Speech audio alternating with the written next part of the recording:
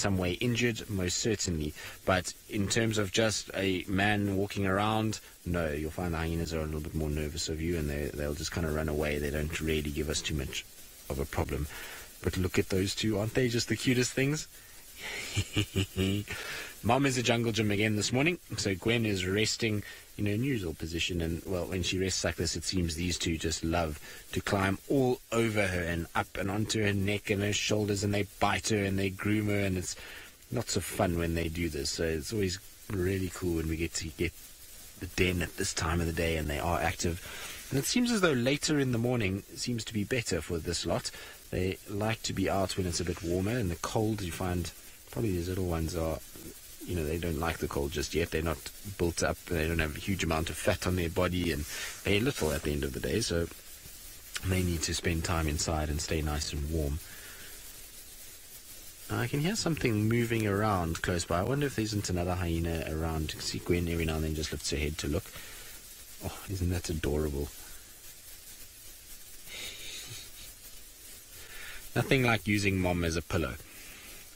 And I'm so glad to see that they're doing fine, because often when we get cold snaps like what we just had, from very warm weather to cold weather, you find that there sometimes can be casualties in young animals. We see it a lot with the impala lambs when we get very cold bursts when it's been warm, and so I'm glad that these two are fine. And that's the advantage of having a den site, so having a place like a termite mound where they can go inside and stay out of that freezing cold wind will mean that these guys actually will be quite warm.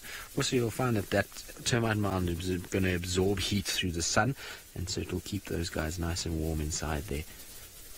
Mom's rest is not over, I'm afraid, or it's not about to begin, put it that way.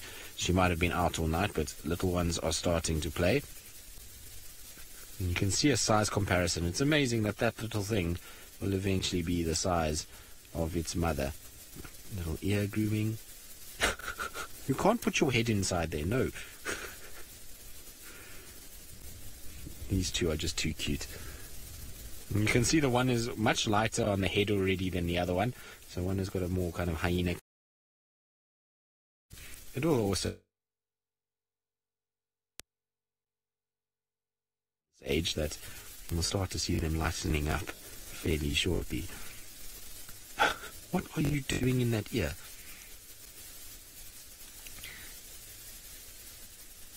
Right, well, we're going to enjoy our bundles of fur, but I believe Jamie's got some lions on the hunt, so let's quickly jump across to her.